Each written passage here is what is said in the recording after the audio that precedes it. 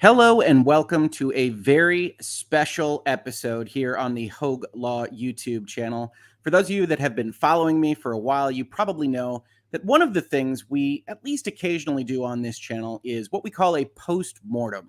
And this is where we sit down and we analyze something that we really enjoyed or didn't enjoy and the reasons why we enjoyed or didn't enjoy it. Not too difficult to understand, but we only do it occasionally and on things that really leave a strong impression on us. So I'm very happy to say today we're talking about something that I think is an absolutely fabulous piece of content here in the year 2022, and we're doing it in a very special way. For the very first time, I think on the internet in general, although she might disagree with me, I would like to introduce the world to my darling oldest daughter, Emily Hogue. Emily, how are you doing today? I'm good. Yeah? Are you excited about this? Is this a fun process for you? Yeah, I love talking about Stranger Things. I know you do. I think people have heard me talk about you talking about Stranger Things a lot on my various episodes. So what we're going to do today is we're just going to talk about Stranger Things like we talked about it right after the episodes that we watched together, right? Yeah. And I think it's going to be a lot of fun. The one note I would say before all of this, first of all, we're not going to talk about spoilers at the top. If you've seen a postmortem on this channel before, we just spend about 10 or 15 minutes usually talking about overall impressions without getting into plot elements. So if you haven't seen Stranger Things 4, I highly recommend checking it out. Emily, I think you'd back me up on that, right? 100%. Yeah. Yes. She's a big fan, if you can't tell, folks. And in fact, she was trying to get me to increase my score when I gave it a 9.5 out of 10 on Twitter. She's very upset that Maverick scored higher. So we'll definitely be talking about that. But we're going to be spoiler free for a while.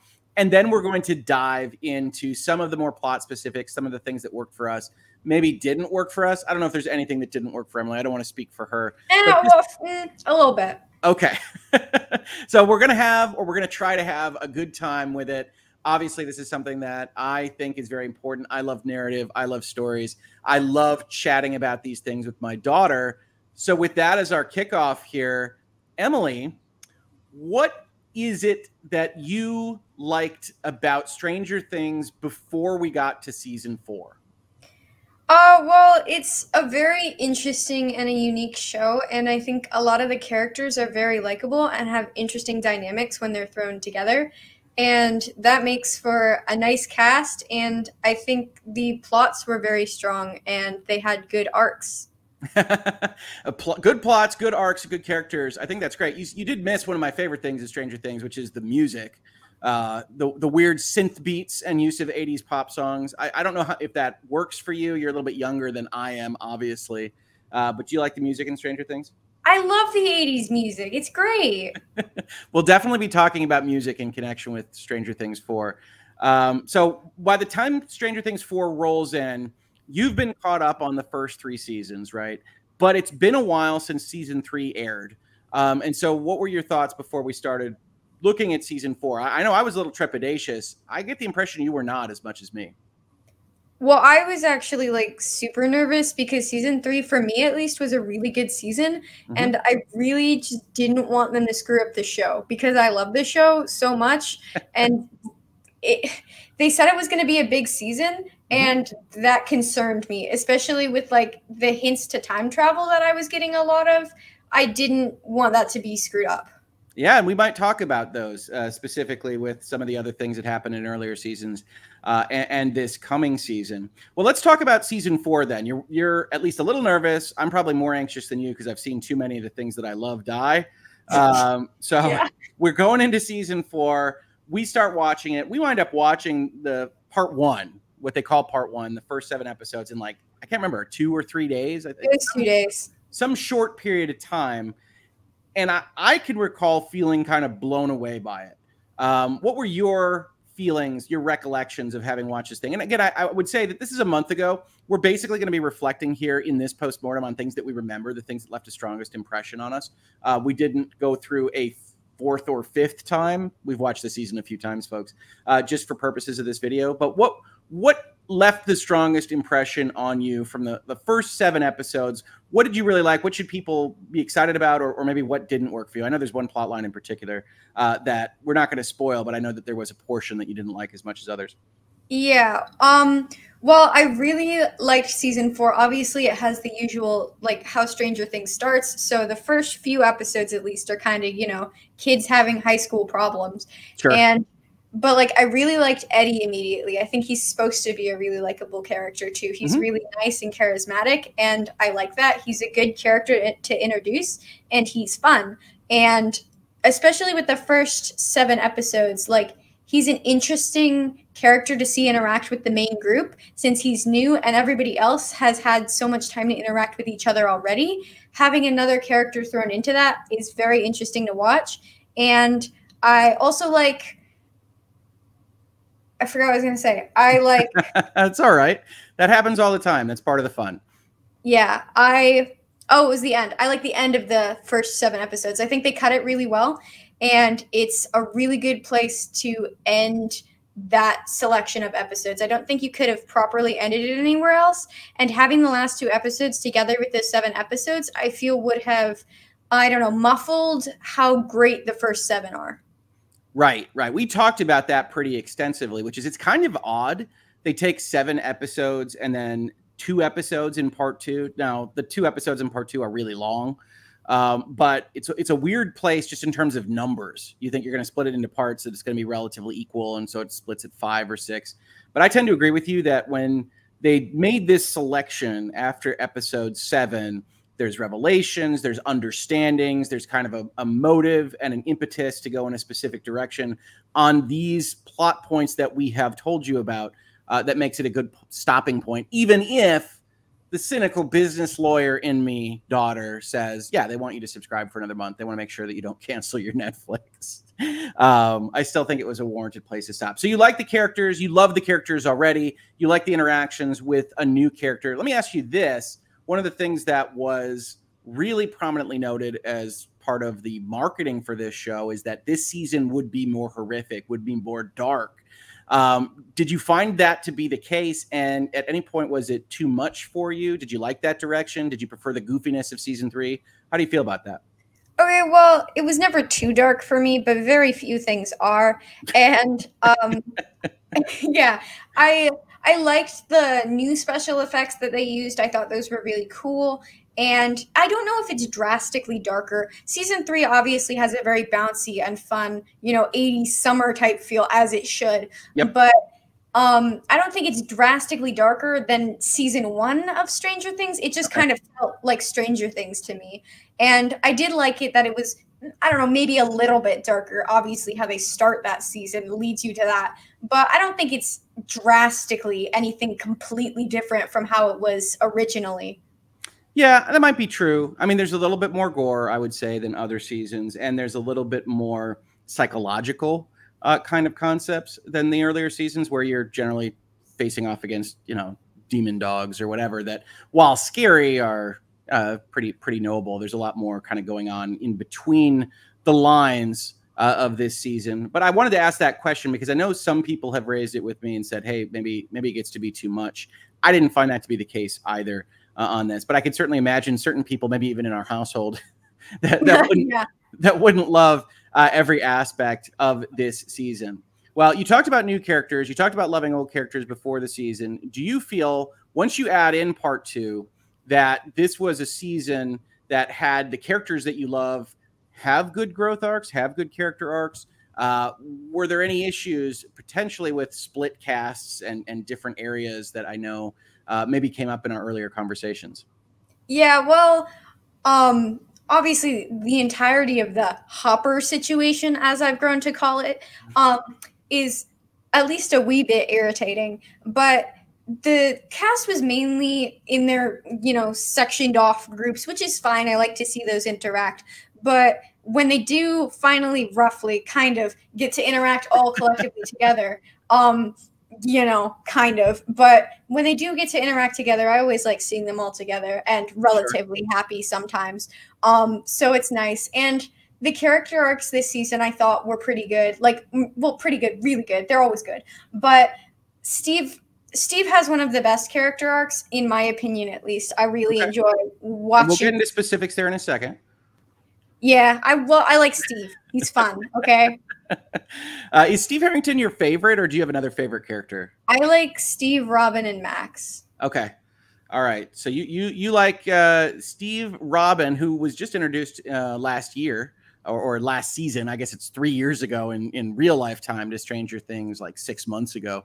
Yeah. In Stranger Things time, and that in and of itself has its own issue. I will say this: you do have to suspend your disbelief a little bit that the kids that you are watching are the ages that they say they are, because obviously the show's been produced for longer than the actual timeline within the narrative. But I think that's okay in general.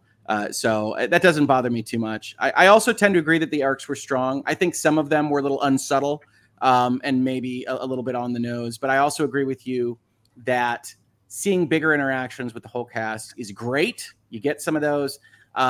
Sometimes they're a little isolated. Sometimes people are off doing their own thing for extended periods of time, and that can feel a little much. Again, cynical business lawyer guy says, I wonder if that person wasn't available or signed a contract differently than the other people, or that kind of thing. Again, bringing in the non-narrative to the narrative analysis. I'm committing party fouls here, folks. But the last thing I wanted to comment on, right, is the production value, the production quality. This is pretty well noted now as one of the most expensive TV shows ever made. I think one of the things that really worked for me when we started watching the show was how much of a movie it looked like, how much it looked like there was actual directorial focus compared to other streaming shows. And then you combine that with visual effects, the music choices, and the music choices are huge this season. Did you find that the same, or were you a little bit less blown away than I was in terms of how it was looking? I think I was definitely less blown away than you, but that doesn't mean I wasn't. Like, it still looked really, really good. And I really like how season 3 looks, though, because I really like the bright neon stuff. Sure, the mall. Yeah, the mall is great. But four looks great. They all look great. But four I think 2 especially, because obviously everything looks cool and the villains are cool, and they just throw in really cool looking upside down scenes that just look cool because they do.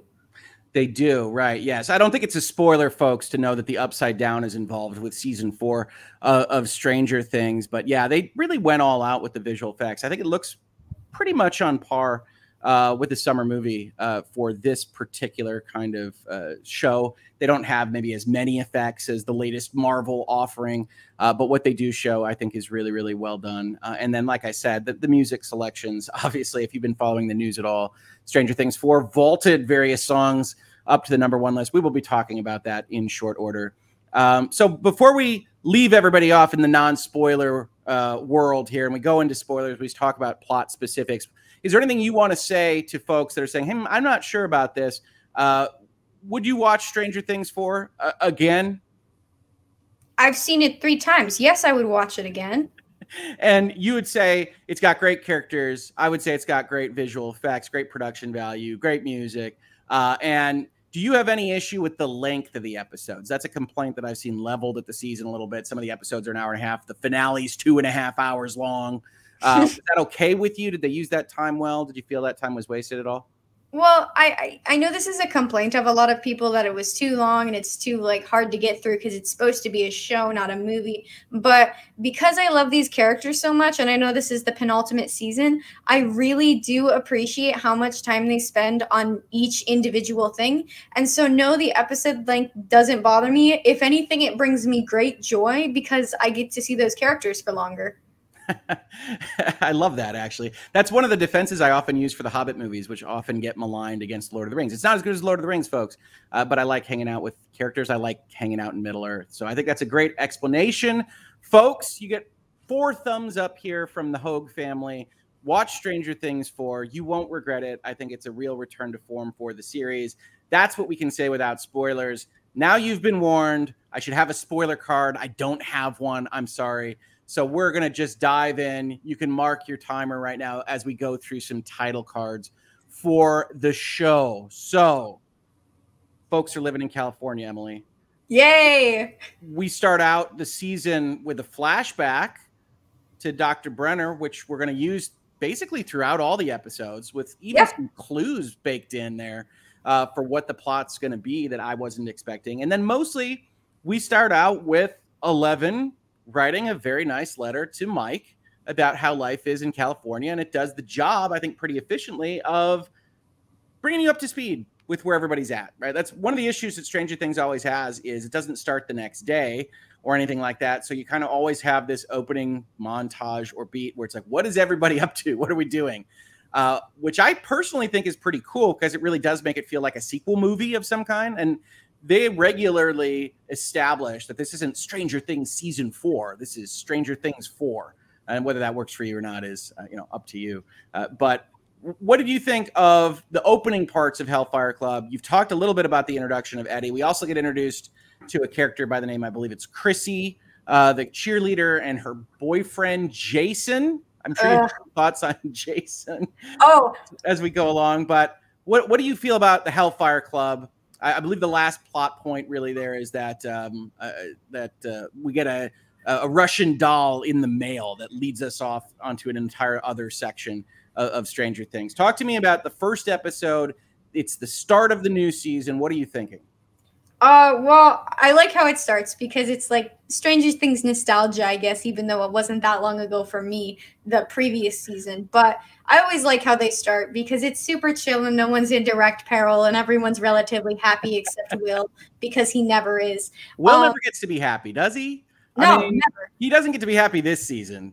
No. And so we'll see what happens next season. I'm not going to spoil the future seasons, but there are reports that he's going to play a more prominent role as we go into the last season of the show. We'll see whether that in turn actually happens. But you're absolutely right about Will.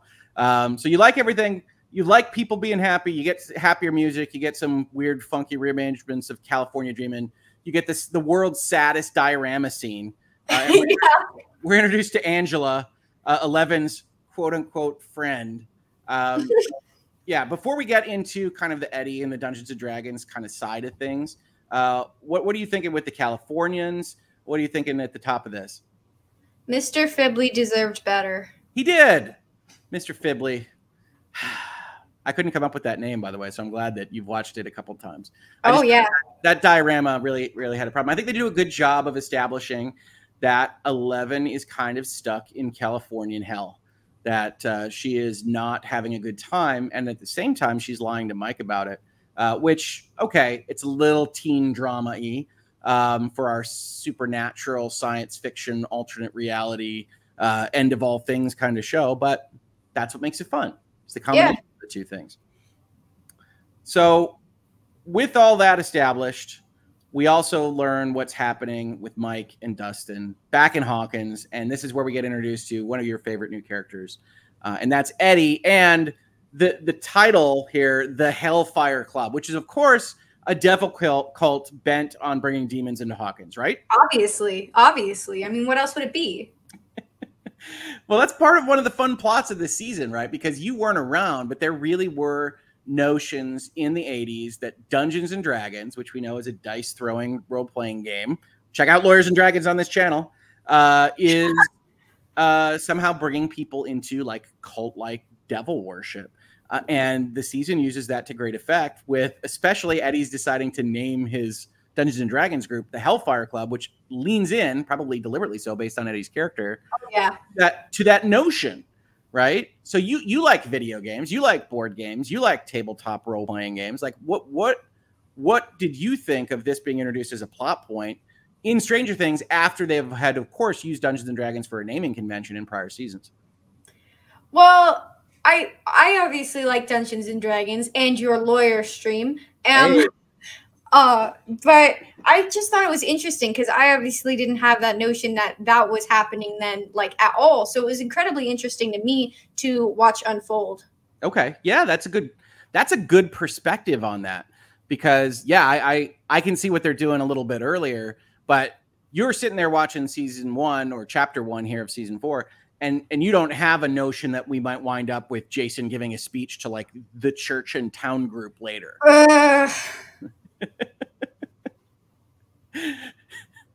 I like that. I don't know if that's a commentary exactly, but I do like that sound effect. I think we can all we can all understand where you're coming from there. I hate Jason. So it's a setup episode. We get big, long flashbacks. It's more than an hour long. And yet we still have time, despite some high school antics. We hear running up that hill for the first time, I believe, in this episode, which will turn out to be the theme of season 4 as we go along. And I think it was funny because we went to watch it again, the season again, and obviously running up that hill comes to a certain amount of prominence. And you didn't remember that Max is listening to that in the first episode. Is that right?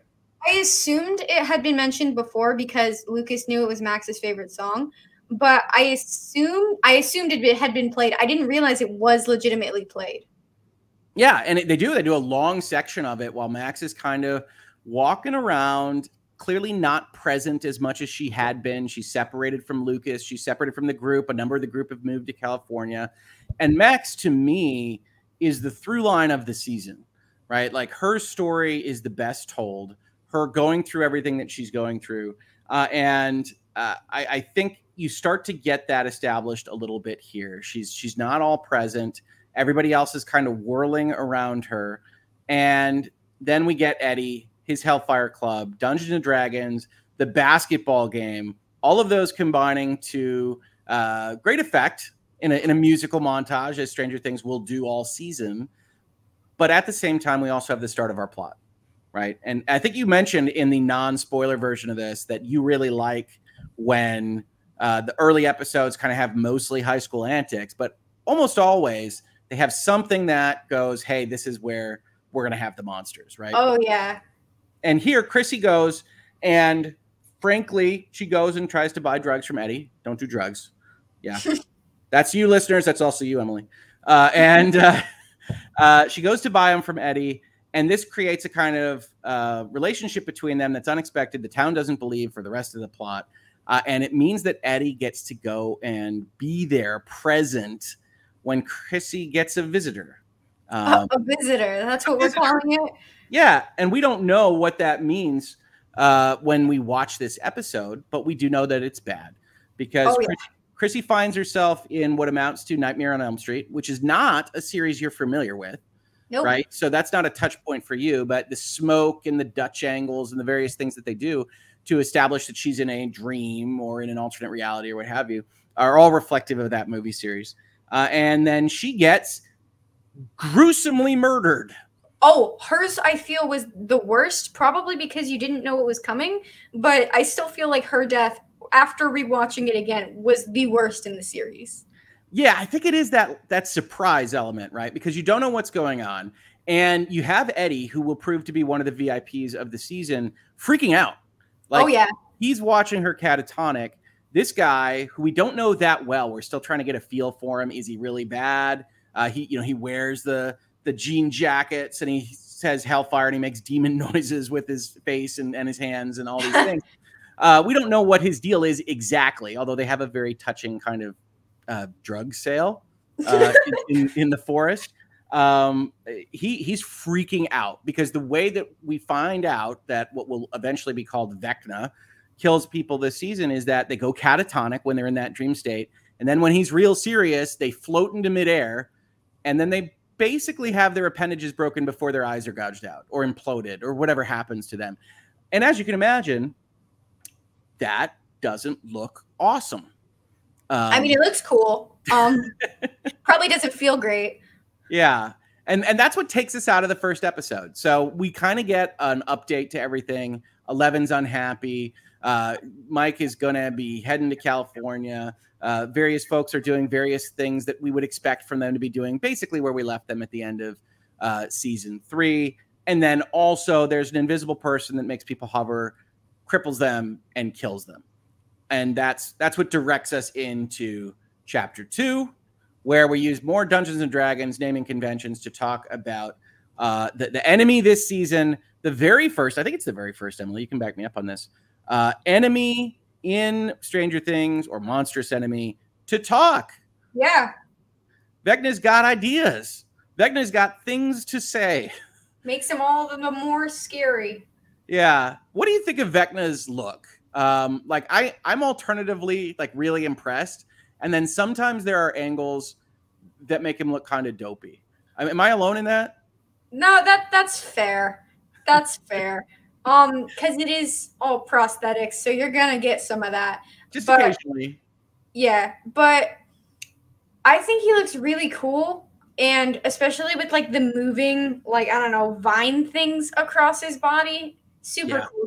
He's a really cool villain, and I think the fact that he talks just makes it worse or scarier, I guess. Yeah, well, he's clearly like angry.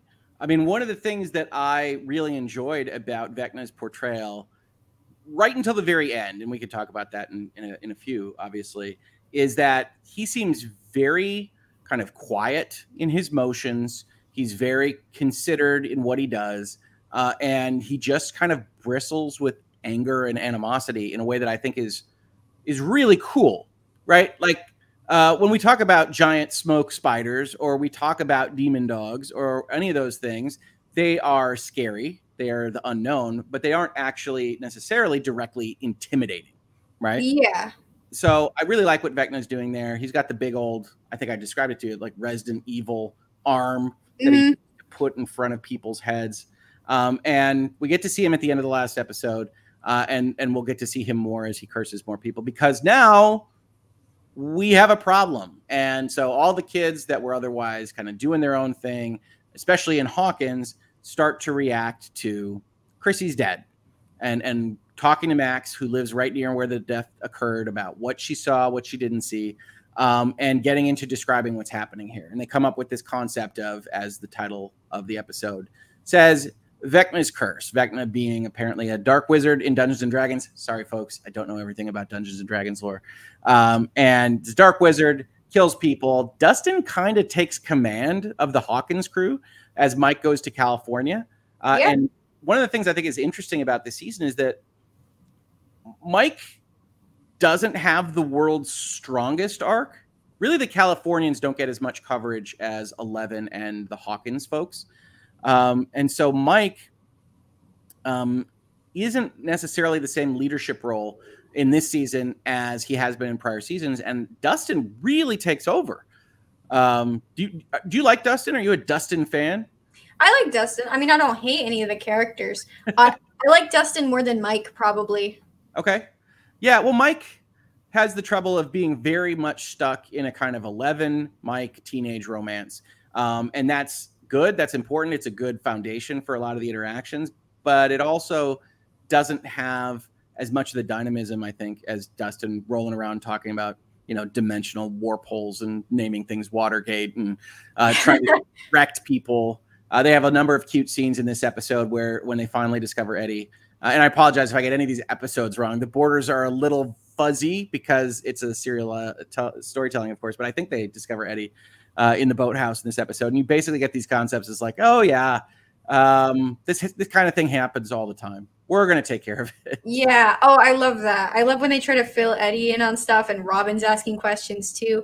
Yeah, this is the episode. They do the family video find Reefer Rick thing. Yes. Yeah, they Stranger Things, I think, as a series has always had fun with what I would call kind of adventure game puzzle elements that they put into their series. So you have the Christmas lights, you have the drawing of the vines to make the map, you have the code to figure out where the Russians are in the mall. This has one of those where we're going to use a video computer to figure out where Reefer Rick lives. Fortunately, he's a big fan of drug-based movies, so he's of type. If he just really loved musicals, they never would have found him. So they use that. There are other puzzle elements that we'll see in the show. And in California, I believe this is also the episode where we have Mike and 11 and the roller rink. Yes. Where they're trying to figure out what's happening with 11. And Will is trying to fill Mike in. And 11 basically has what I would describe as a Carrie situation, which again is not a touch point for you. Nope. On the roller rink floor. And her plot line in this episode ends kind of weirdly because she like bludgeons a person with the back of a roller skate to the point where you can see the bone. Yeah. In the special effects. And I say it's weird, not because that's not justified in that plot line at all. but it's kind of dismissed, right? That kind of isn't used very much other than to separate 11 from the group for the moment in time that Owens needs to kind of collect her in a future episode. What do you think narratively of that plot point? Because I'm a little surprised that something that is framed that seriously doesn't actually wind up doing much of anything. Well, it was definitely weird to me when she hit her with the skate and then they were just allowed to go home and everything was super chill. Like, that's weird. Like, that's really weird. And that she wasn't, like, arrested on the spot at the roller rink. Yep. Because obviously witnesses, but, you know. Obviously witnesses. Yeah, I tend to think the same way. It's like, would they have gotten to go home? Like, if we had seen a scene where they just, like, had to escape, like we're getting out of here before anything happens, but we see them watching things. We see her sitting there while she's getting treated by, like, the EMTs. And then we see them go home. And the one thing you always worry about when you're watching a TV show or a movie is, like, are they just going to let the character get away with it completely? Right? Yeah. Are we not even going to deal with the legal process at all? I think of this with superhero stuff, right? Oh, you blew up a building or what have you, especially for, like, the ground floor kind of superheroes that aren't known yet or that kind of thing. But I always worry about that. And very often media will just kind of skip it. Yeah. Right? Media will go, it's fine. And so they go home. They have a very funny conversation where we get to see Murray, who we haven't really been talking about as part of a plot much. I guess we'll spin around for Russia in a second. It's so easy to skip, right? And you hear Murray do some funny things because he's a funny character. Skate attacks. Yes, skate attack. And then the cops come. The cops come and collect 11. I think the next morning, right after that. Yeah. Dinner. So that's interesting in of itself. But yeah, I thought that was odd because I don't know that you needed to escalate it that far in order to kind of get to the same place. But it's clear that I think they wanted her arrested. Yep. Right. So all this happens. And then I think we're crossing between episodes here, but this is fine to just keep kind of plot consistency. All this happens. The next morning she's arrested. Joyce and Murray have left to go to Alaska, where we're working on a plot line, which we're probably not going to cover in great depth as we go through our postmortem because it's neither of our favorites. No. We love David Harbour. We love Hopper. We love Joyce. We are okay with Murray. It's interesting. It's kind of its own show. Where you have a long-form, full season-long attempt to rescue Hopper and some nefarious Russian agents. Yuri is a very funny character, and he's interesting to follow, but it's entirely separate from everything else. So what you've got in episode 2 here is you've got Nancy investigating what happened with Chrissy. You have Vecna's second victim, who I'm going to forget the name of him. Is it Fred? Fred. Awesome. Good job, Rick. And you have things kind of getting to be problematic in California, all while some portion of the cast is dealing with Russia and heading to Russia. And you have various scenes of Hopper being tortured or doing things on a work gang. Yeah. Generally getting snowed on. So fun. Having a bad time of it. And I couldn't tell you which episode that happens in any given respect. I don't know. I think he's not in one Russian prison and not 2 Russian prisons. I believe he's in 3 Russian prisons. It's 3 different cells in the same Russian prison, yes. You think it's the same Russian prison? I think it's the same Russian prison. At some point he's tortured and then he's sent to Kamchatka because they have that like little conversation between the general and the captain. So the first one is definitely different.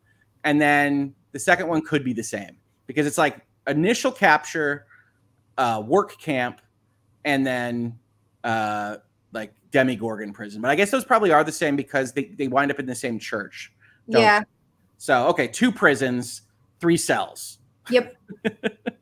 And that's what his plot does. And when it makes sense to us, we'll check in on that. But that's where things are at. They're investigating. Fred dies, Vecna's second victim, and California has escalated to lead us into the monster and the superhero, where essentially 11 is arrested, processed, and then picked up by Owens, Paul Reiser, the second director of the Hawkins National Laboratory, who says, we should get you your powers back.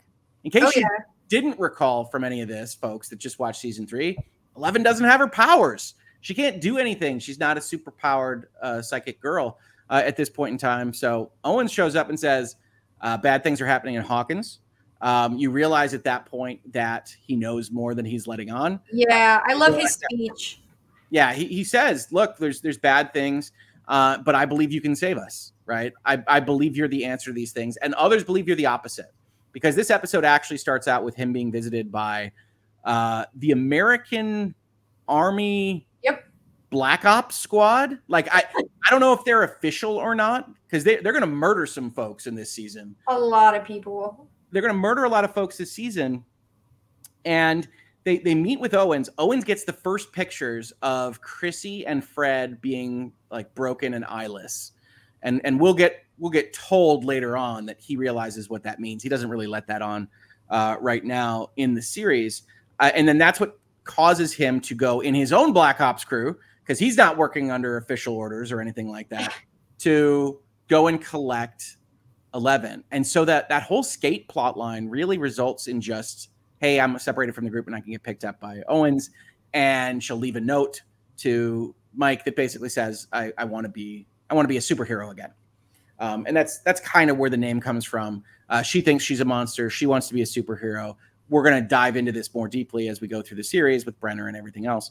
But that's kind of where things are with what I'd argue is part of the main plot line. Like 11 and her dealings with the scientists and the psychic program is at least half the main plot line. Yeah, am I right there? Yeah, well, Stranger Things doesn't really follow a there's one plot line type thing. It's like there are multiple little groups all doing their own thing that will eventually come together to make the core plot.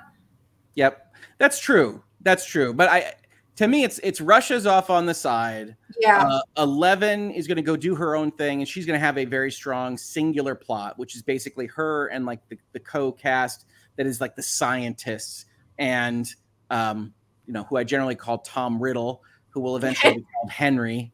In her Henry plot / Vecna / 1. Whoa, hey, spoilers on a spoiler zone here.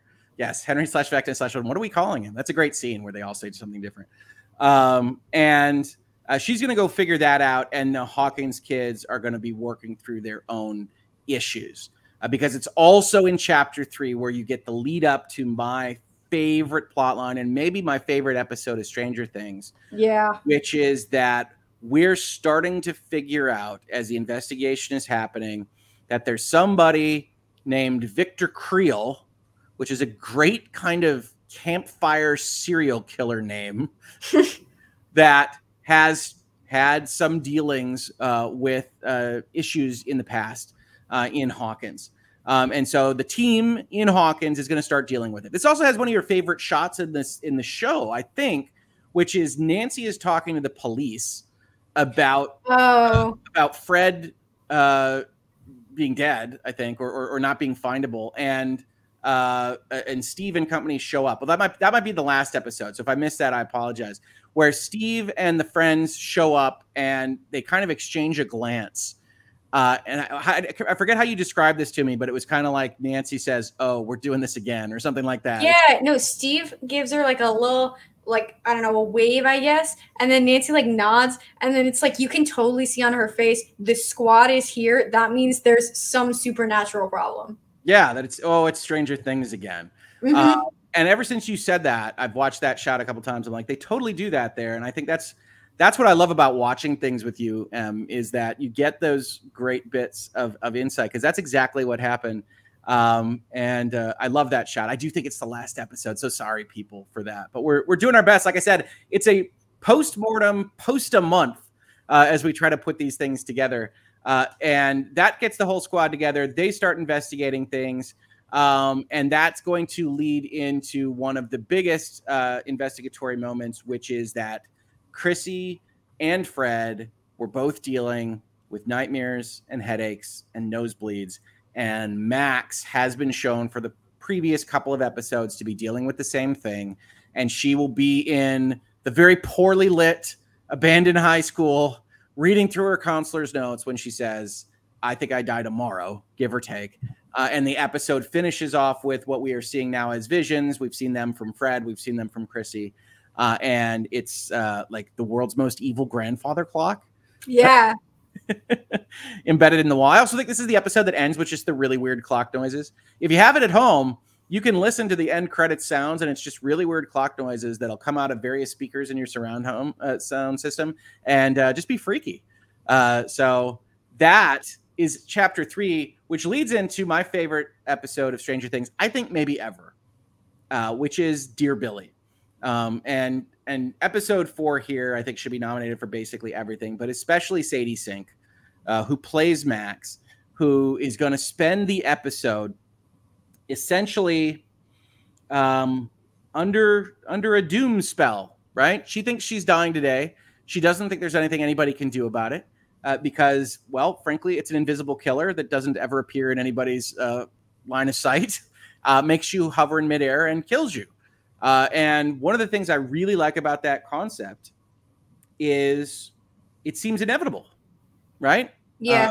As Thanos might say, it seems inevitable. There's nothing you can do. And so Dear Billy is a reference to a letter that she writes to her brother who died last season in the mall in the finale of season 3, and her grappling with that, but also writing letters to everybody else.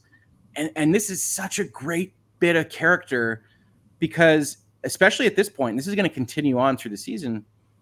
Max is so closed off, right? Max can't talk to other people. Max doesn't know how to express herself. And so she's writing these letters. And this is going to be one of the big beats at the end of this episode. And it just does such a great job of expressing this kind of anxiety and existential dread. I'm going to die today. And emotionality that I just can't say enough about it. This also features, by the way, one of the best shootouts in television history in terms of how it's filmed and the dynamism of the direction in a plotline that doesn't matter as much as the rest of this stuff, but where the California kids get exorcised from the California house and they wind up on the run. An excellent part of this episode in the middle, all these various things happen, and yet all I can talk about is this little girl as she deals with the notion that she's going to die today and interacting with what she thinks is her mom. Did we decide that her mom is there or not?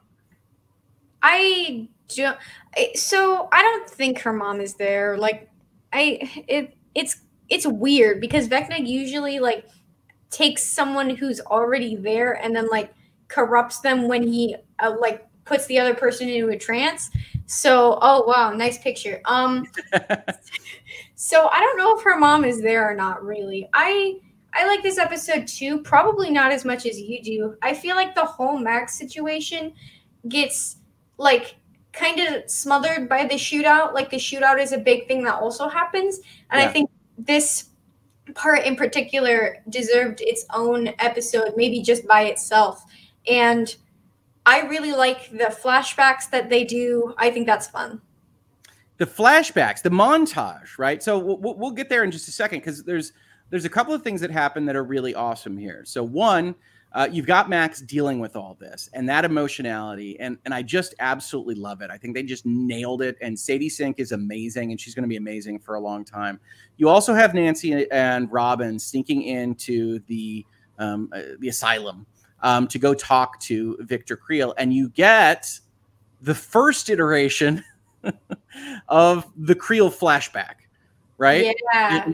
And this is one that we're going to revisit. And one of the things that's a theme of Stranger Things 4 is kind of revisiting what you know, the past memories, the perspectives of them. And this is only going to be the first time that we go through what Victor's situation was. He's the perfect, I think it's the 50s family. He and his son and his daughter are moving in and things start to go wrong. And he gives the overall thought process of demon attacks his wife. He winds up unconscious. His daughter is dead. His son is in a coma and dies. He tries to gouge out his own eyes.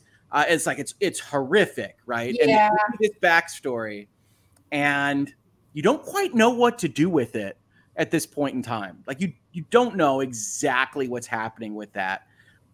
But this is being kind of cut simultaneously against Max is losing it. Max is now in the fantasy realm. Max is being attacked by Vecna. And I remember watching this episode and thinking, they have really set up a situation where I think Max is going to die. Where, in general, Stranger Things, if you want to level a criticism at it, is very unwilling to do major damage to the main, especially the kids cast. The teenagers, the Billies of the world, certainly whenever Sean Astin appears, that kind of thing, we can do damage to those people. But the kids are going to be all right, as they might say. And yet, I'm looking at this situation, and it's like, what are they going to do? Because they don't appear to have the answer yet. And then, essentially, Nancy and Robin walk through for the second time. Stranger Things is good at setting these things up. The second time, the music room. And we realized that one of the things that Victor Creel had said in his story was that, I think, what is it? He heard the voice of an angel or something. Yeah, an angel was singing. Yeah. And they are able to, maybe a little leap of logic here, but it's a correct one. They are able to tie that together with the notion that music appears to pierce through Vecna's illusion or mental takeover or whatever you want to call it.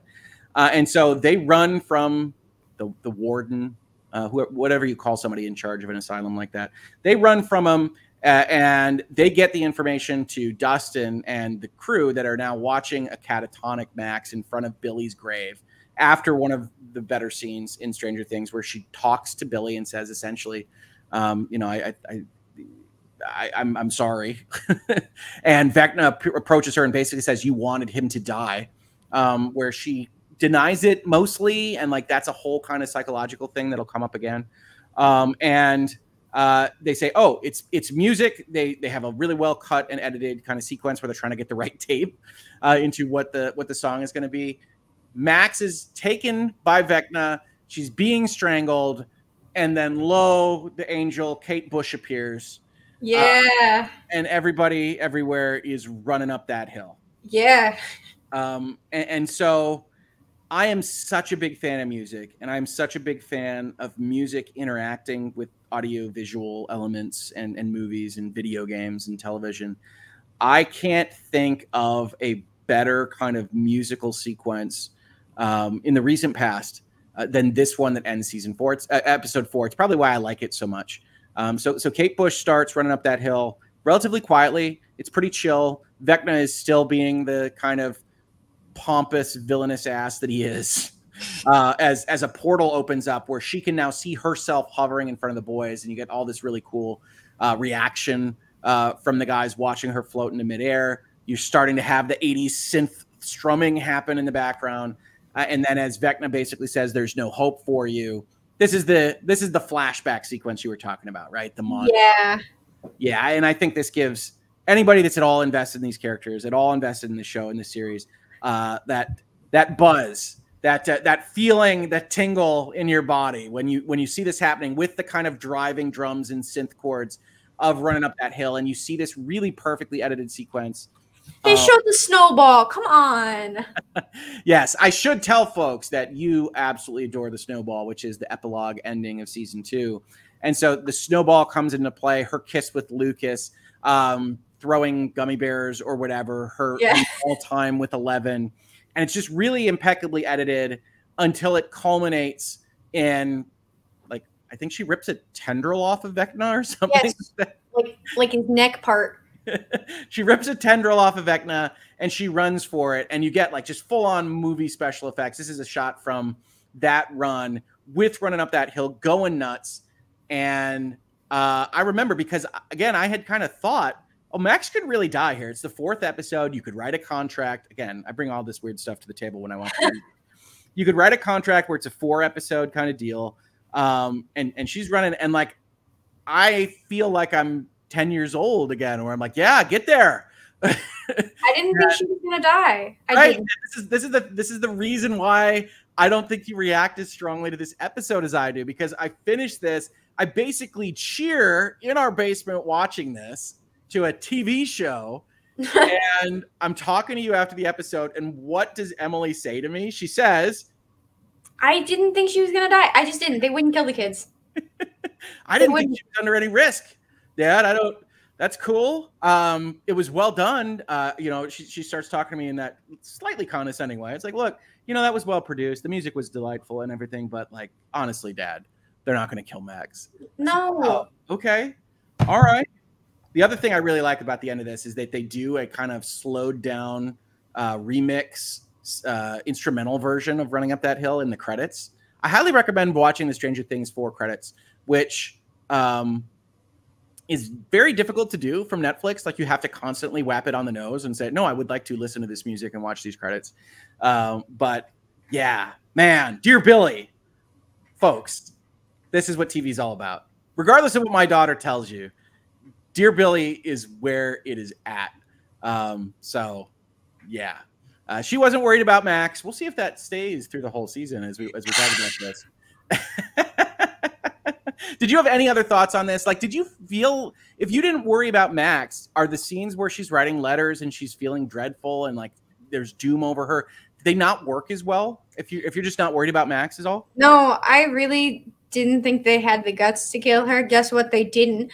But I wasn't worried about it. I was like, yeah, I really wanted to see like people open those letters anyway. Like I wanted to see the reaction to the letters realistically. Okay. But especially like the flashback scene. The flashback scene was really good because I always appreciate it when there's a nod to the seasons before the season you're watching. So like it's a world, like you know it's a world, and these things did happen, which is why I really like that they address that Max still has that trauma from watching Billy die, because I don't want to just skip over that. It did happen. Yeah, her whole season is a reflection on if we're being like really complete about what her plot line is about, is that she's vaguely like suicidal. Like that comes out from Vecna in a couple of places, and especially at the end, spoiler alert, in the spoiler section, you know, she says that she had sat in bed and wanted to die. And that's heavy stuff in this capacity. And like kind of Max deciding she doesn't want to die is what makes one of the scenes in this season so strong. Yeah. And we'll talk about, what did you say? They don't have the guts. We'll talk about them not having the guts. When we get to chapter 9. But yeah, so chapter 4, I think, is the highlight of the season to me. You go forward, and I've described chapters 5 and 6 here. We've got Nina Project and the Dive as effectively taking a breath. They stop, or you think they've stopped. They went through chapter 4. This was a really big deal. And now we're going to cover 11. We're going to talk about her backstory at the Hawkins National Lab. And we're going to reflect on what happened. And we're going to take a breather. And I think that's actually a really good thing for anything, a book, a movie, or a television show to do, which is, wow, that was intense, wasn't it, folks? Let's take a step back. Yeah. But in retrospect, I don't know that they took a step back as much as I thought they did. No, they did not. Because the Nina Project, and as it turns out, the Hawkins National Laboratory story, maybe a little bit too coincidentally, depending on how mean you want to be about these things, is like the centerpiece of the season in terms of understanding what's happening, right? And you don't know that. You think that this is something to get her powers back. Yay, fantastic. We do want her to have her powers back. But ultimately, hey, I've watched a movie before. I've played a video game before. I've seen an anime before. She's going to get her powers back. Whatever. It's fine. Now, they do a cool thing here in terms of cleverness that I really like, which is she's flashing back to her own past, but she's also not flashing back. She's actually experiencing it, which creates some like kind of weird beats and scenes because she's trying to learn how to be a psychic again. And I like that. But both of these kind of episodes feature things that kind of muddle together for me. So if you have anything that really stands out to you, Emily, just jump in on this stuff. But it's where you start to get into the Hellfire Club is a cult and demonic, and Jason gets worried, and Eddie is out there being hunted. And 11's plot line is going forward here. I think you also have the California kids burying a body. You have Will continuing to reflect on the fact that it looks like he likes Mike rather than just likes Mike. And we're getting more of those cues as we go forward. Basically, they wind up in Utah and they go and talk to Dustin's girlfriend. Susie. Susie, thank you. about what it is that they can use with this information they got from the agent that was covering them in California. And then it will ultimately lead them to the Nina Project, which I believe is in Nevada. And so you can kind of see how that's all going. Theirs is more, I would argue it's more perfunctory. They're moving pieces on the board. Okay, they get this information, they get this information. And we know that they have to wind up with essentially getting 11. Like we could see that that's going to happen. So that's what they're doing. And the rest of this is like well done setup, in my opinion, to get you to Chapter 7, The Massacre at Hawkins Lab. Emily, before we get to Chapter 7, which I know is one of your favorites, is there anything else from 5 and 6, Jason, D&D, Californians, anything else that like jumps out at you other than kind of the setup for what's going to be the big reveal episode in Chapter 7? Well, obviously, Jason's whole thing was how he just makes speeches that are like, yeah, all these people died. Let's win a basketball game for them. Oh, isn't that the worst? That's in the very first episode. Yeah. These people didn't die for us to lose the city's championship. It's like, oh my God. He sucks. Like, he's so annoying on so many levels. Yeah. I really like the dive, but I feel like the dive is more of a let's hint really, really, really, really hard at the fact that Nancy still likes Steve. Oh, yeah. There's a lot of that going on. There's a number of things that are, hey, Nancy and Jonathan are on the outs. They're probably not going to work out. There's a plot line where Jonathan is no longer applying to the same college as Nancy. And basically everybody that's in the vicinity of either Nancy or Steve throughout are like, so you're totally into that other person, aren't you? Like every single scene. Yeah. And funnily, Dustin and Steve talking about it in the car is amusing. Yeah. But yeah, I think that's the purpose of that is a lot of hinting. And realistically leading up into, you know, how this works from 11's perspective in Nevada. You understand what's happening in California and then in Utah. You know what's going on, relatively speaking, in Hawkins with Eddie and Jason and the town there. And so that they're not as much of a step back as I said when I first watched them, but they are definitely transitionary episodes between Dear Billy and the Massacre at Hawkins Lab. Yeah. The Massacre at Hawkins Lab. So this is effectively the flashback that started off the season. Yeah. And what you know is if you trust the storytellers, you trust the showrunners here, is that's important, right? You didn't just have that for no reason. And so what they had been leading us to believe, even though you didn't necessarily have to buy it, is that at some point, 11 in her past went crazy and killed all of her co-students and like some of the doctors and people, everybody but Dr. Brenner, really, at Hawkins Lab. And understanding why that is part of the story. Also, in these past couple of episodes, which is probably what they also serve in terms of introduction, we have been introduced to what I believe the subtitle's called The Orderly. Yeah, it's just Orderly. Okay. So. Which is the freakiest looking dude you have ever seen.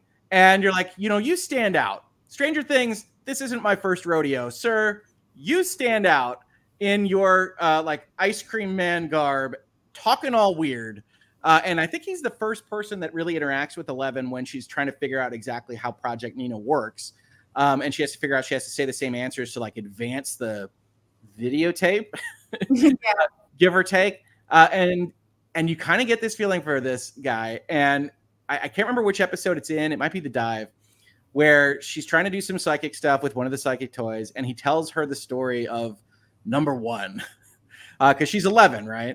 And how number one was at the lab. And I recall this specifically because I have a habit of ruining things in terms of TV and movies and shows and whatnot. And my wife won't let me say what I'm thinking when I watch shows. And I see that scene. And one of the things I'm thinking is, oh yeah, that dude's totally number one. And I think we're talking in the postmortem after that episode. And I say, I have a theory but I don't want to share it with you because I'm pretty sure it's right. And you make me share it with you. And then I think what you say is like, oh yeah, definitely. Am I remembering that correctly? 100%. They hint to this one. They don't tell us anything else. We have no knowledge of any of the children being one. There is literally nobody else in the building that we possibly could have met. Yeah. So, I mean, so one of the things you could argue about this season, and I have seen this in reviews, is that it is at least a little bit predictable, right? Like, I think you're right. When we're realistically thinking about this, and we'll also think about it because he's going to get tied to the other character, obviously, there's no one else that it could have been that would have been as satisfying. And so it all flows together, but it's also not the world's largest surprise. But it's reliable. It's not weird. Yeah, and we've talked about this before, right? Subversion of expectations, twists for the sake of twists. They can make stories bummers. They can not make sense. They're not fulfilling. Stranger Things 4, if you want a level of criticism at it, is pretty predictable. But you and I, and not everybody will agree. Reasonable minds can differ, we say, right? Not everybody will agree, but you and I prefer you do the foreshadowing, you set up the Chekhov's gun, you play fair with the audience, and then those things, when you deliver on all of them, are still powerful, even if you can predict that the weird-looking dude that's only called orderly is actually Vecna. Yeah, well, for sure. And I think that's important. And you're a little younger, so maybe the predictability that bothers some older, cynical, nihilistic folks won't bother you as much. But I like to keep that optimism, and I would prefer to have a good story well told rather than, oh my God, Joyce is Vecna? Right? Yeah. So, I mean, and that's how this goes as an episode, right? In terms of what happens here, the biggest thing by far is that there's the first exploration of the Upside Down, like the real long form exploration, the teenage version of these kids. I know they're all supposed to be teenagers, but versus the middle schoolers, the teenage versions of the crew go and explore the Upside Down. We learn about evil bats. We learn about where they're congregating. We learn something really weird, and I want to know what you think about this, Emily, which is that the Upside Down is stuck in 1983. Oh, yeah. I like that. I mean, I'm obviously a fan of time travel, and after the Duffer Brothers didn't entirely screw up season 4, I have good faith in them that they can actually handle time travel. Yeah, and you think that this is a done deal? You think that time travel is entering the equation in season 5? Listen, at the beginning, the start of this season, in 11's letter, she has this totally unnecessary part about how Joyce is saying that we're all time travelers in a way because, you know, the week is moving faster because she's so busy. Segue into diorama. But, like, it says time travel, and it points out a thing about time travel. So I think, yeah. Yes, well, and of course, one of the things we will talk about when we talk about the grand finale is that when you create a situation that seems impossible to deal with, time travel is one of your options if you're a science fiction or fantasy show. And so we'll talk about that towards the end. But yes, I tend to agree that there are a lot of flags and a lot of hints that would suggest time travel might be in the offing here. And one of those is that when they explore the Upside Down, it is locked to a year that they are not in, despite the fact that they can, in fact, communicate with the current year. So what exactly is happening with the Upside Down is an open question. It is stuck in a prior state, which may have to do with opening the original gate. All sorts of things could be going on there. But you do get that first exploration. You get a lot of visual effects. You get a lot of darkness. Sit in a dark room, folks, for these episodes. Yeah. But the predominant thing is you get what is the equivalent of the James Bond villain monologue. You get I don't even know how long the last scene is, right? So Nancy gets captured by Vecna's visions. Vecna gives her the visions of like the Creel household, and you come to the realization that in that Creel flashback, Vecna, the bad dude, is actually Henry, the son. And so one of the things we had been dealing with in the series is like, well, how does this all work if the Upside Down isn't open yet? And as it turns out, Vecna or Henry is a bad egg. he's just an evil dude. Yeah.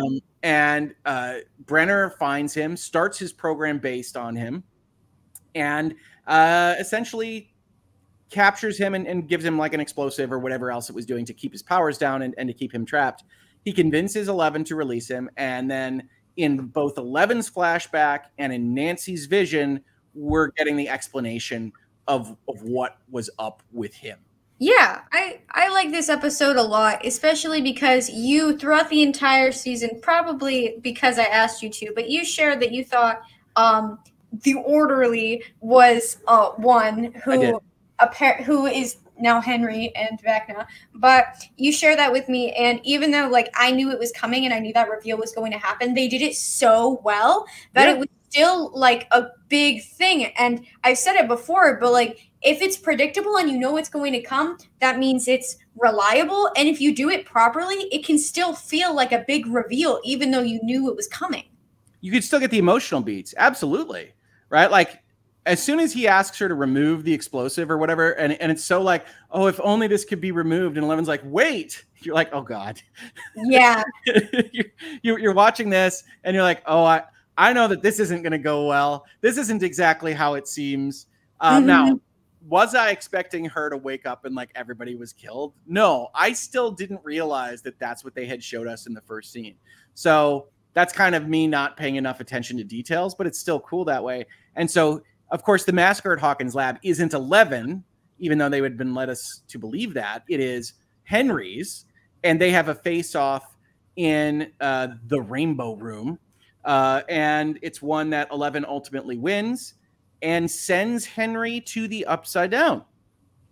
And Henry sent to the Upside Down. We see him transform into Vecna, but we don't see a lot more from there. And that's because the show is actually holding back a little bit from us. But we do now know, going into the break, this is where the month existed between episodes part 1 and part 2 of Stranger Things, that essentially the dude in both sections of the story outside of Russia, we leave Russia to the side, in both sides of the story is the same person.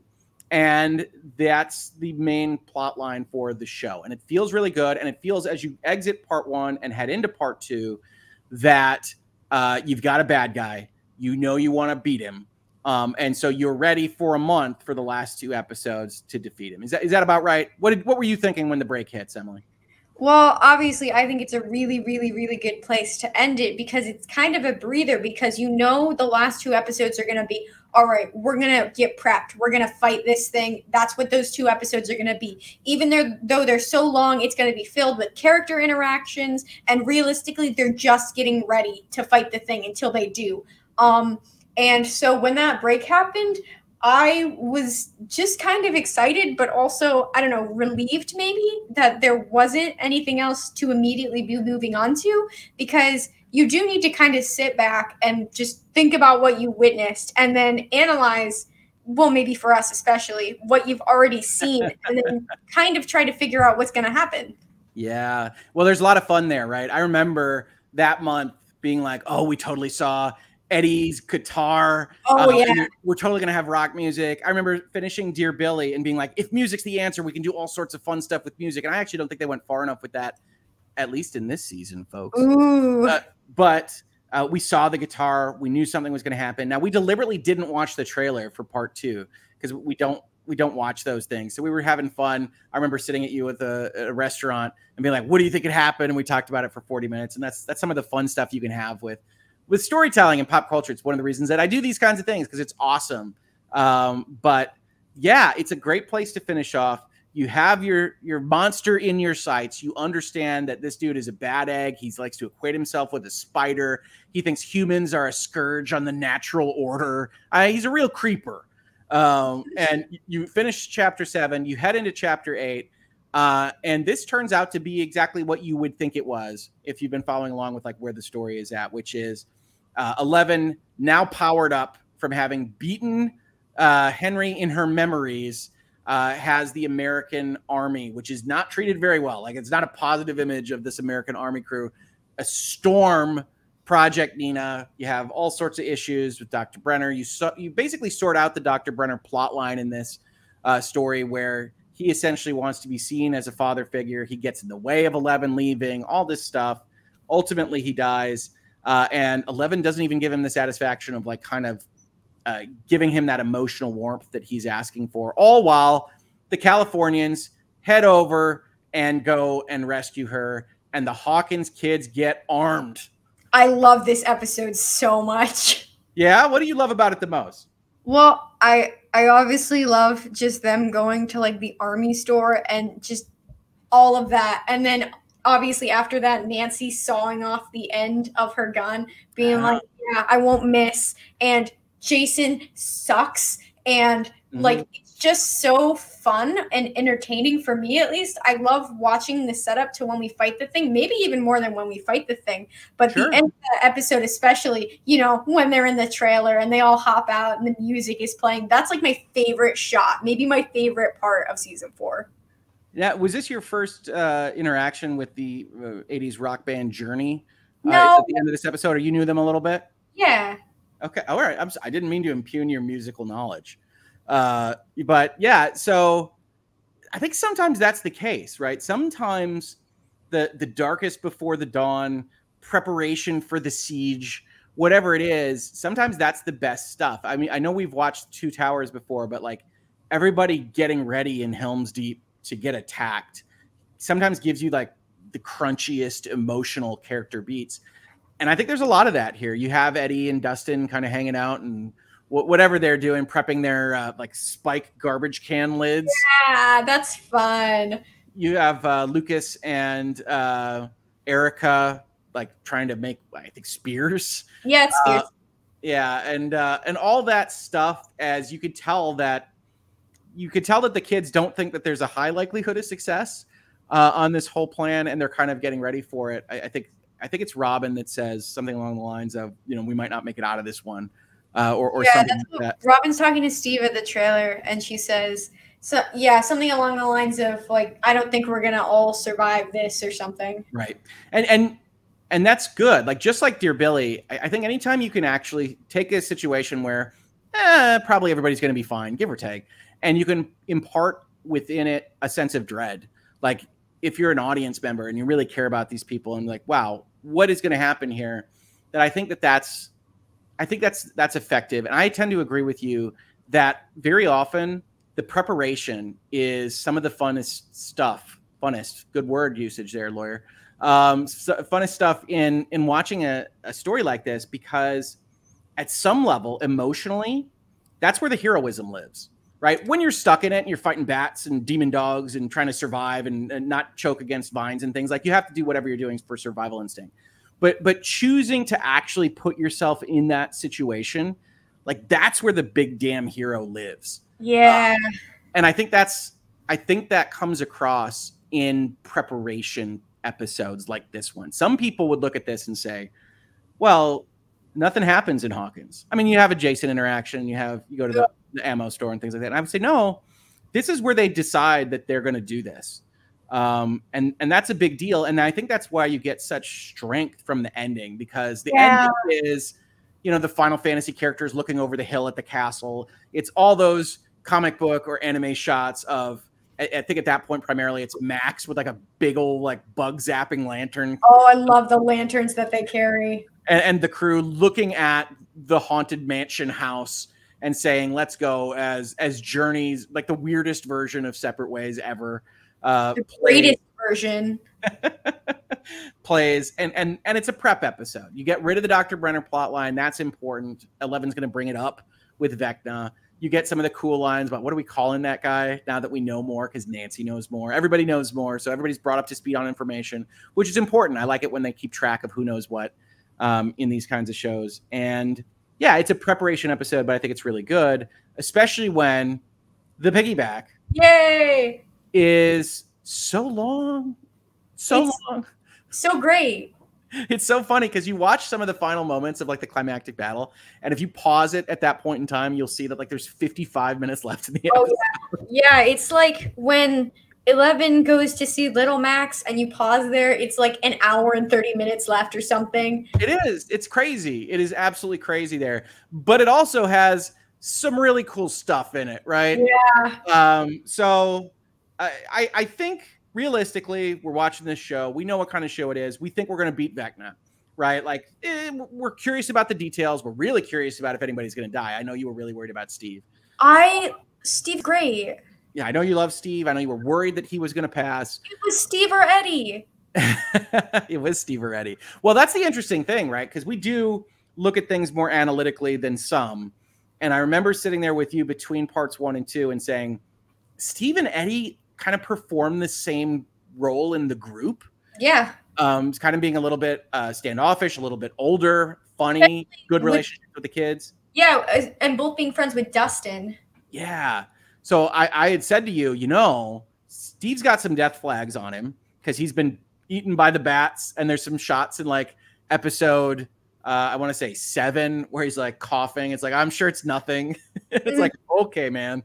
And so it's like, I think only one of them is going to survive. As it turns out, that was in fact the case. Not before some other big for some of our characters. But yeah, they come up with this plan, much like Stranger Things before. It's like elaborate. It's almost a Scooby-Doo, or what I call a Saved by the Bell plan. It's got all these phases.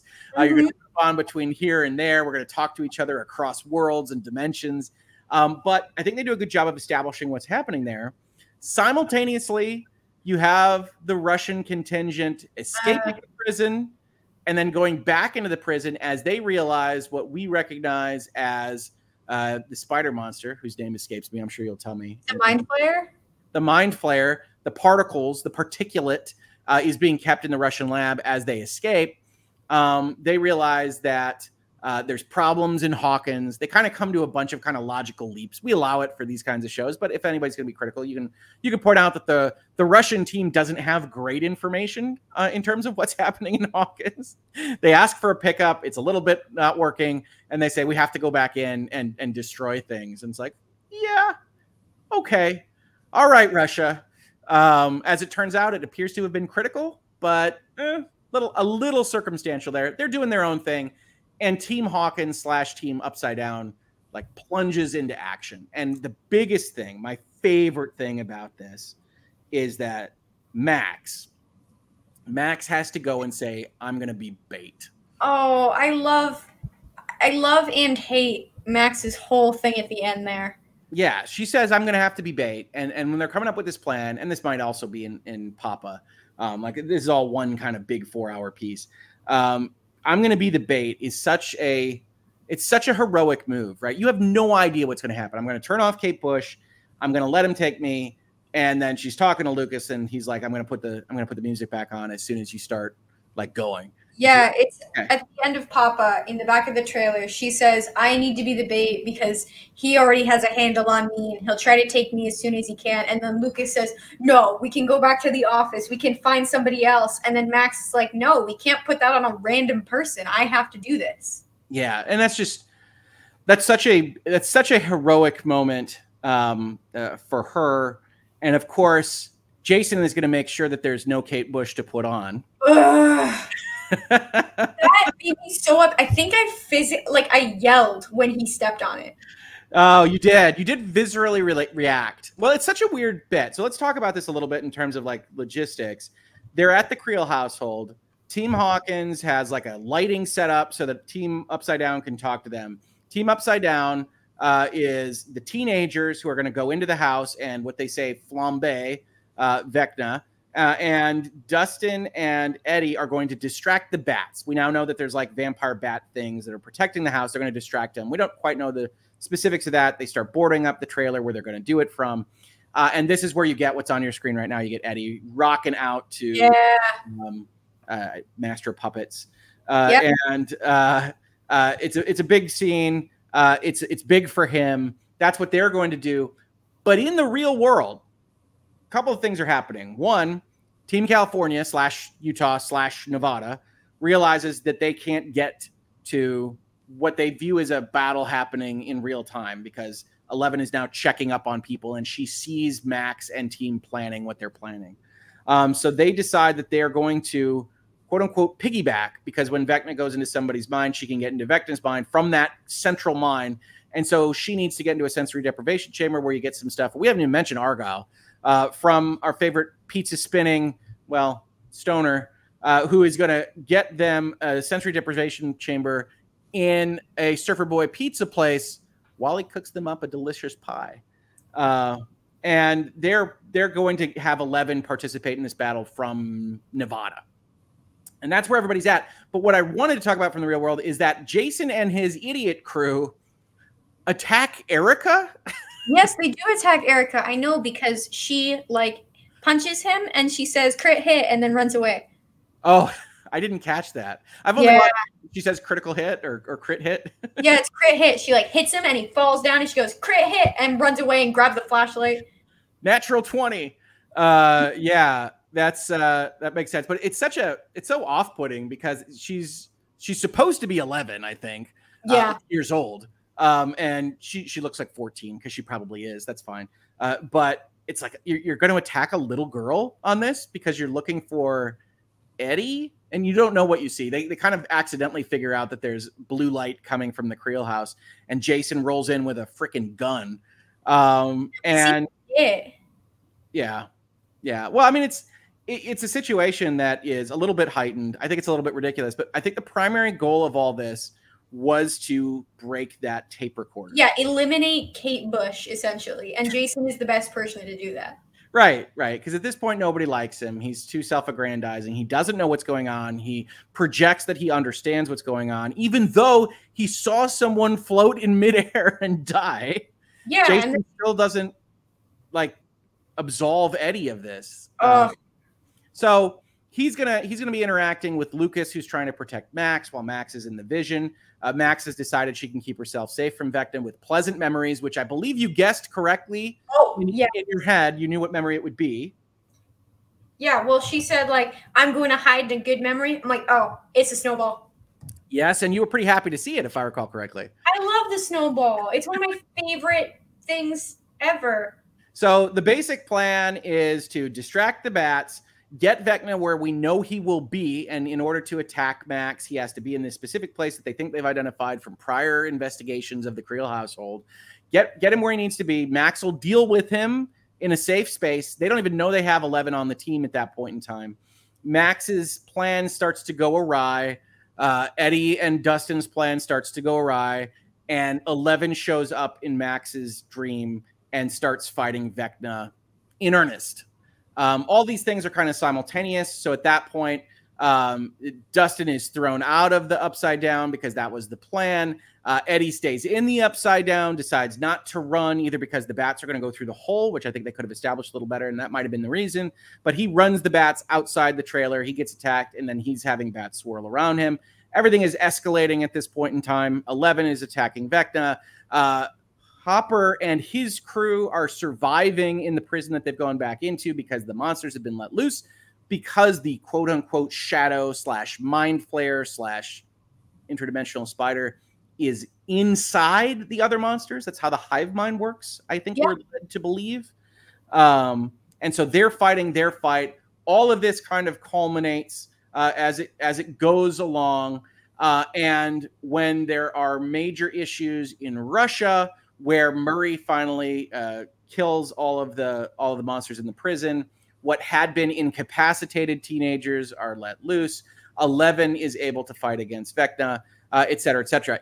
Before all of that, Vecna does another monologue because the guy loves a good speech, where he talks about the Upside Down, and we get perhaps one of our clearest beats of what this show is all about in its entirety, which is that when he shows up in the Upside Down, it isn't the Upside Down. It's kind of like an orange place. Yeah, upon thinking about it, since the boys call it the Veil of Shadows, I would say it's the Veil of Shadows pre-Upside Down, and then like Vecna / Henry / 1 makes it into the Upside Down. Okay.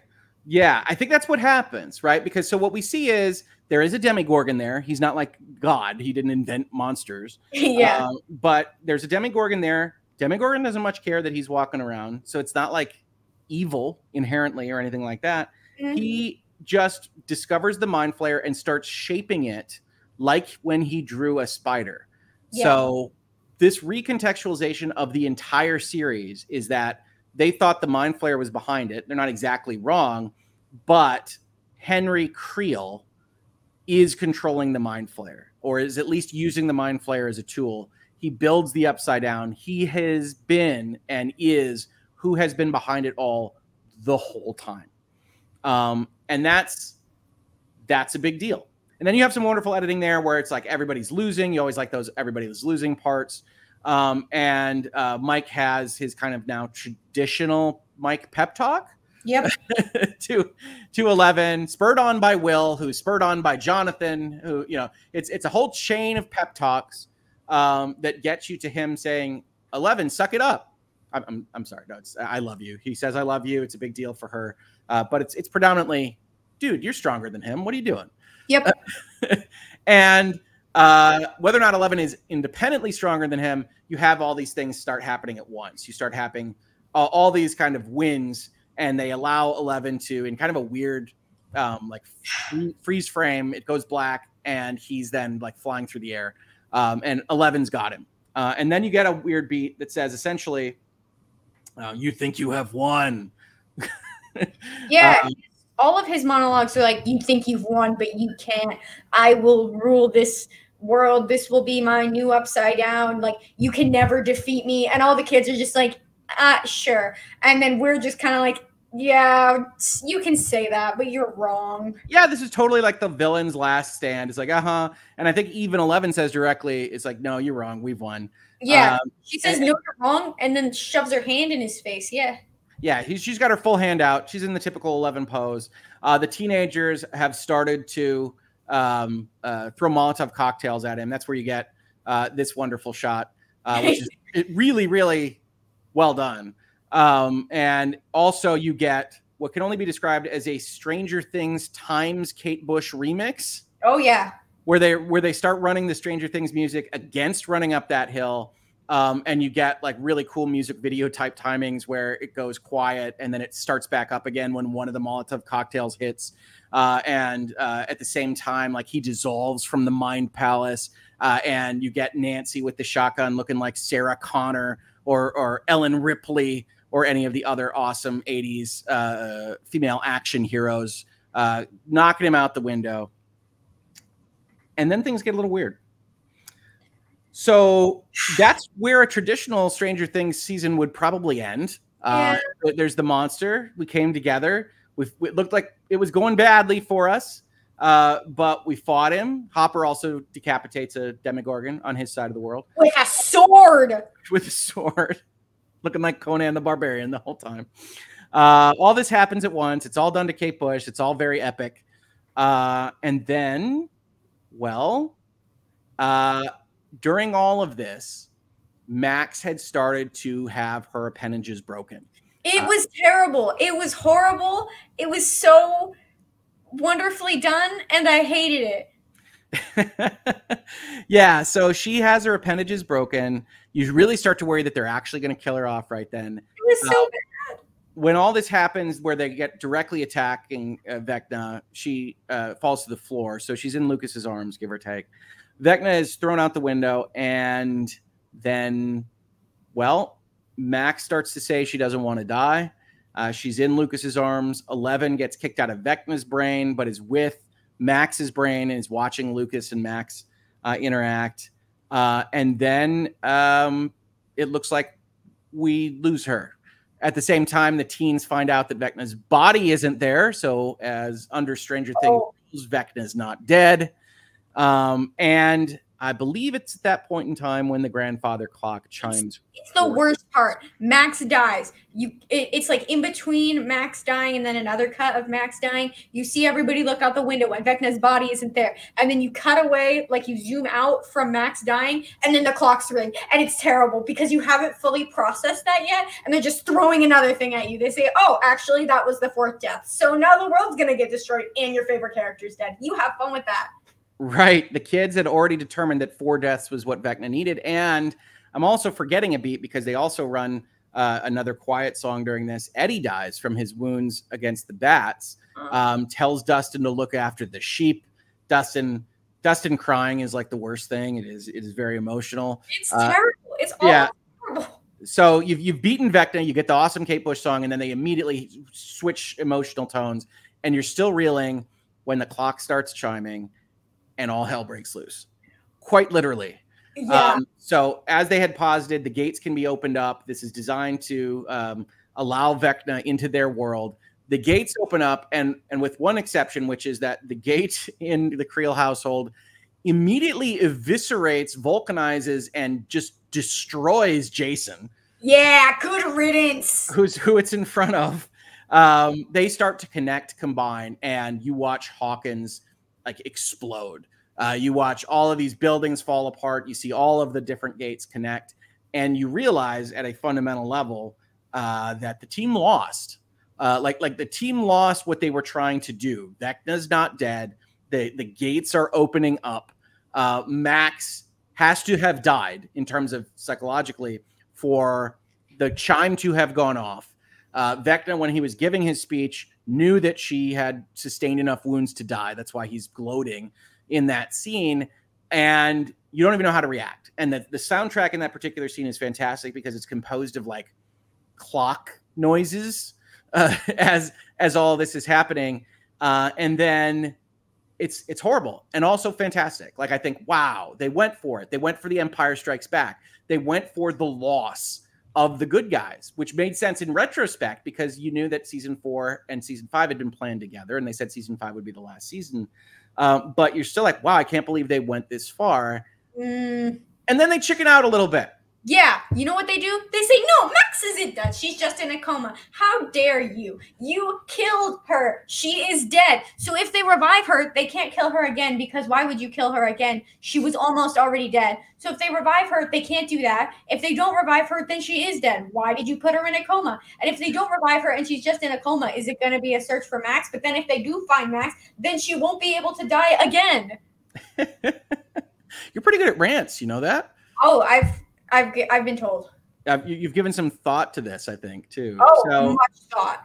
Yeah. So 11 basically says, no, I'm not going to let you die, and starts doing some psychic stuff. And we really don't see that scene resolved because we move into the season's epilogue. And one of the things that Emily and I have always really liked about Stranger Things is that they do an epilogue. It's kind of structured as a novel. Yeah. And so they do kind of a first season is them at Christmas, and you see what happened with Nancy and Jonathan and Steve, and you go through that. The snowball is the epilogue to season 2. Yeah, those kinds of things. Season 3's epilogue is just sad because it's the Hopper letter, I believe. It's so depressing. It's everybody hugs the Wheelers because they're leaving. 11 recites Hopper, I guess, recites Hopper's sad letter. 11 is crying. Everybody says goodbye. Max is sad in her bedroom. Then we're done. Right. Well, and so that's the end of season 3. And then season 4 takes a different approach. So it says 2 days later, this was the time it would take for the car to get from the Nevada team, back to Hawkins, Indiana. And as we start the scene, it's unclear like whether that was, it's so strong. It's such a big deal, like Hawkins dissolving on itself. They're like, was that real? Was that a dream? What happened when 11 did something to Max? Did it get restored? And you immediately get kind of notions that isn't what happened. You get the cars going the opposite direction. You get the team from Nevada coming into town.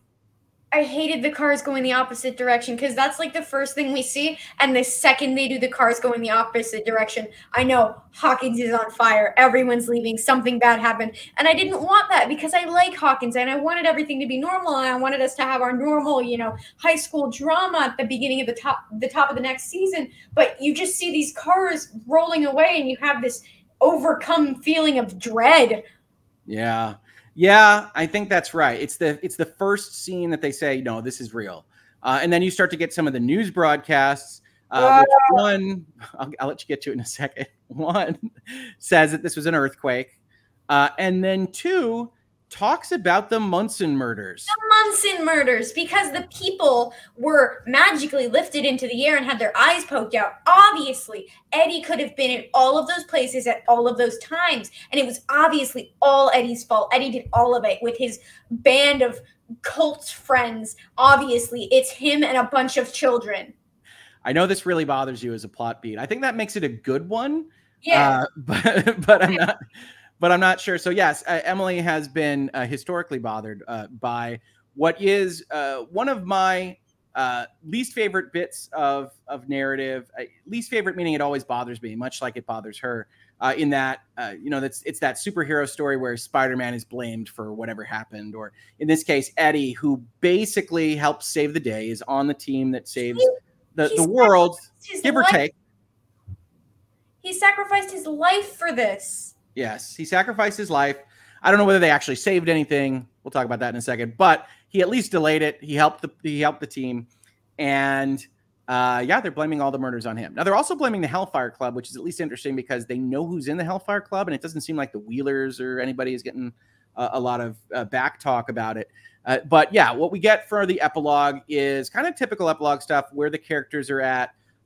We see them go to kind of the charity safety folks for people who lost their house, making sandwiches, putting food together, and otherwise doing those kinds of things. We see kind of a reconciliation. We see the one that we've been waiting for between Eleven and Hopper, who have some really fun interactions about them both being bald at that point in the plot line. And we get some kind of premonition type stuff. We have a conversation between Mike and Will where Mike says, you know, she's never lost like this. Eleven has never lost a battle like this one. I don't know how she's going to react. And it's a lot of good character building scenes, not a lot of plot stuff necessarily, but you do get confirmation that the city is not great. It doesn't appear quite as lava filled as it did that night. So we don't quite know what's happening. And you also get confirmation that Max is alive. No. In a coma. That said, you do have some interesting edits even there where Eleven tries to go into her brain. They kind of edit away from that back to another scene and then go back to that attempt later on in the epilogue here, which runs the length of a normal episode of another TV show, for the record. And then you discover that Max isn't there. Like, we haven't seen Eleven go into a brain and just not have the person there at all. That Max is not in her brain, at least as Eleven goes to visit it, and you wonder exactly what's happening here with respect to Max. But I think Emily and I are both in agreement that it was probably worthwhile to kill her right there. I love Max. I love Sadie Sink. But I don't know that kind of winding back on that decision helps their narrative. No. Yeah, and so I don't know where they're going with that. We also have a working theory that the very end is maybe her dying. We'll talk about that in a minute. But yeah, that leads into what I think you told me was the first playing of like the Stranger Things title music. Yeah, in the show.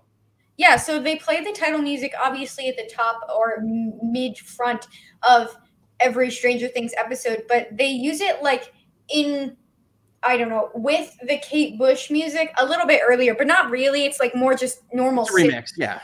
Yeah, but like this, I think, is the first time in the series that we've actually heard like the full Stranger Things start theme used for an actual scene, like something that.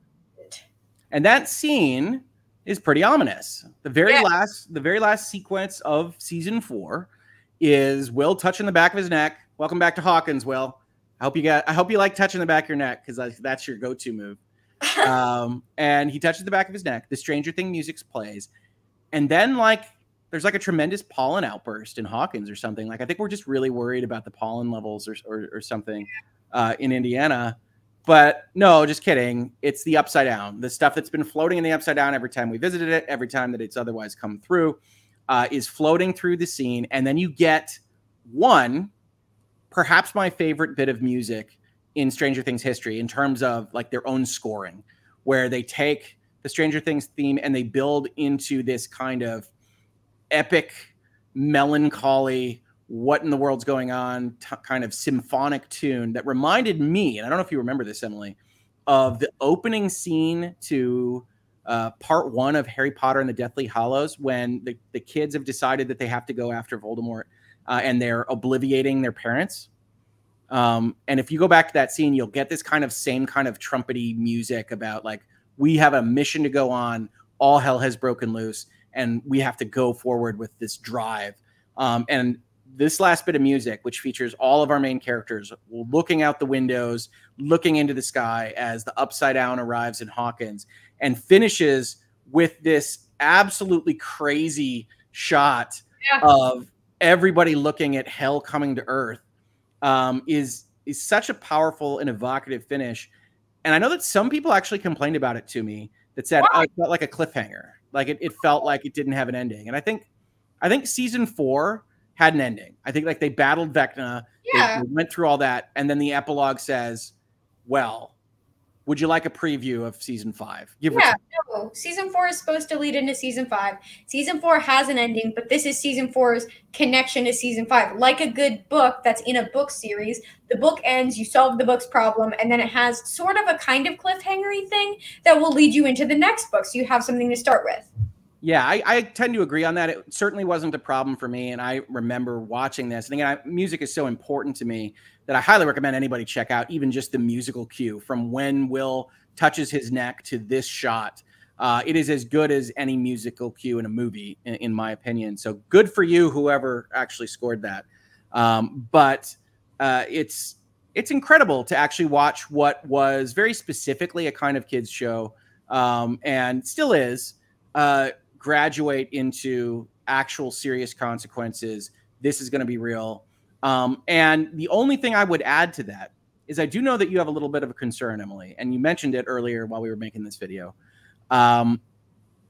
What's going to happen in season 5? Like, are we going to get any of the beats that we like about anything in the normal world? It doesn't seem like we can with this setup.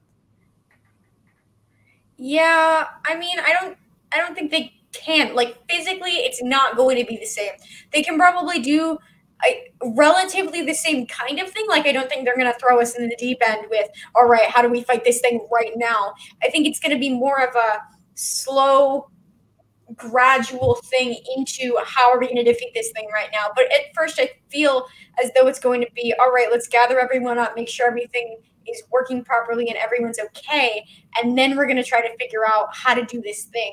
And I am kind of concerned about 5 because they've hinted very, I think, in my opinion at least, very heavily at time travel, and Max isn't quite dead yet, and I don't want the time travel to undo everybody else's death. I know specifically, I've said this to you a few times, Dad, but the deaths are so powerful, and I don't want everyone who's dead, to just come back because of time travel. I can definitely see that. I can see that being a concern. I don't think they would do that, although there would be at least a pull towards like the super happy ending version. Yeah. Yeah. I mean, the reason we were talking about time travel is, as I mentioned earlier, we were talking about the fact that this seems pretty irreconcilable. That's a big lava crevice in the middle of Indiana. None of this looks like it's going to be easy to fix.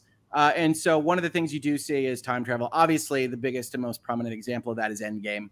And certainly if Stranger Things wanted to run a time travel season 5 plot, the biggest concern I would have from a narrative side is that you got to try to avoid doing a time heist. You got to try to avoid feeling exactly like Endgame.